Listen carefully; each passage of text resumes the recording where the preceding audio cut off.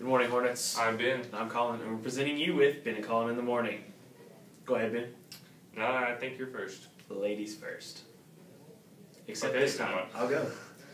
All candle orders must be turned in by Wednesday, juniors. Right now, as a class, you've sold 81 candles. For a All profit. right.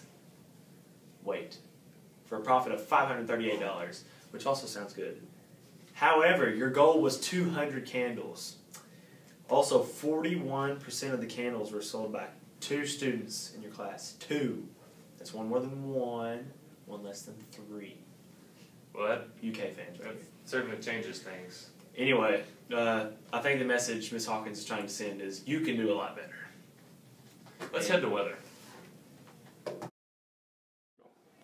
Good morning, Aiken County. I'm Blake Prince, and this is your morning weather.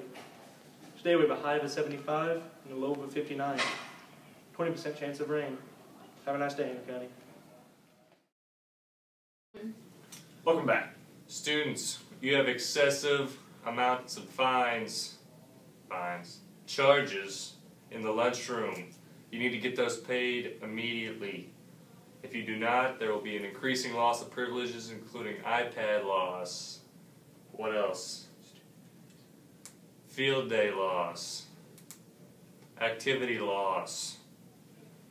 Hearing loss. Oh, just kidding. Just an all-around loss. Possibly loss of life, too. Let's head to sports. Ladies and some men, when you violate dress code, this is what you think you look like. This is probably what you look like.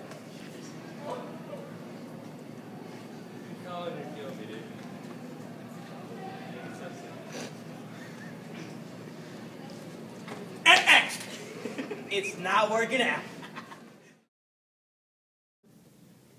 Thank you, sports. We have no clubs meeting today. We do have one birthday, though. Let's all wish Raylan Wigington a happy birthday today. Happy birthday. Happy birthday. Well, that seems to be about it for today, Hornets. I'm Ben. I'm He's Colin. Colin. Thank you for your time.